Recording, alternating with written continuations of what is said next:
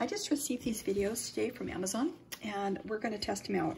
There's 5 different colors, and actually they feel pretty good on my hands, but I want to see how well they clean. So add a little bit of water and add a little bit of soap. Okay, let's see how well it scrubs up. Okay, so here's my dirty dish, and we're going to give it a try. This thing's covered with oil and grease and what have you.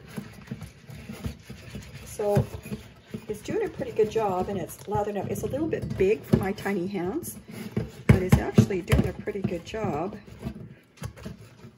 This, I guess, would be the scrubby side if you wanted to get the dirtier stuff up, but it actually feels pretty good. You know what this would be good for? Is like on my face, right? Anyway, okay, let's try something else. What's what I got here? Oh, I got a pot lid. Let's see how well this cleans up. Scrub up this pot lid. Actually, it's doing pretty good, you know. Turn it over. Here, buddy. There we go. So you got lots of suds. Give it a rinse off and see how clean it came out. Okay. You know, actually, I think this is going to be my next best cleaning thing. Cool, huh? Nice clean lid. See that over there? Yep.